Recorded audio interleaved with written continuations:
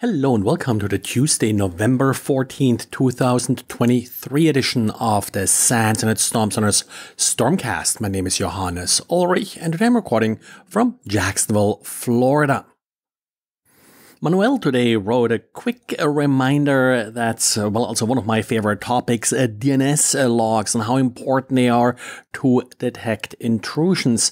In particular, Manuel here is looking at the command control channels that often use sort of some custom made up names that the attacker registered. Now, yes, you have some sophisticated attackers that try to mimic specific well-known domain names and try to kind of fly under the radar that way. But quite often attackers are using essentially sort of random strings of letters and numbers in order to use these names then as a domain name for their command and control channel. That, of course, is not that difficult to spot. What Manuel here is doing is looking at the frequency distribution of letters, which prioritizes these random host names because they usually have few duplicates, and with that, is able in this case to spot pretty quickly and pretty easily a relevant domain name.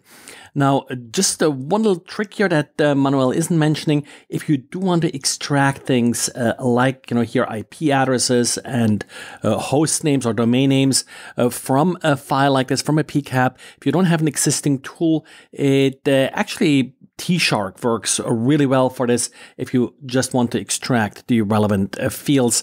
Take a look at the -T and then fields option, and then you can just list individual fields.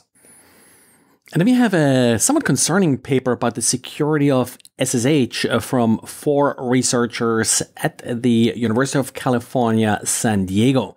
The problem here is that it is apparently possible in some fairly common SSH implementations to actually derive the private key on the server.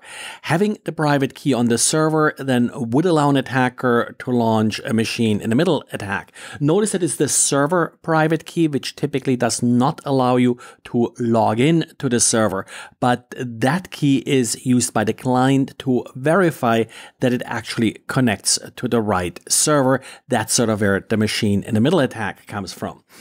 The main issue here is, and I refer to the paper for lots and lots of details, that if you are able to observe some faulty signatures that for whatever reason have an error in them, you can use those faulty signatures to then derive the secret key from the server with some reasonably low effort. They collected a good number of SSH connections from their university network and found many of them to be vulnerable and being able to derive the keys. 2 manufacturers sort of stuck out, Zyxel and Cisco. They were both contacted and they should have fixes deployed, or actually have had fixes out there for quite a while. But again, refer to the paper for all details. There's lots of subtleties here to it.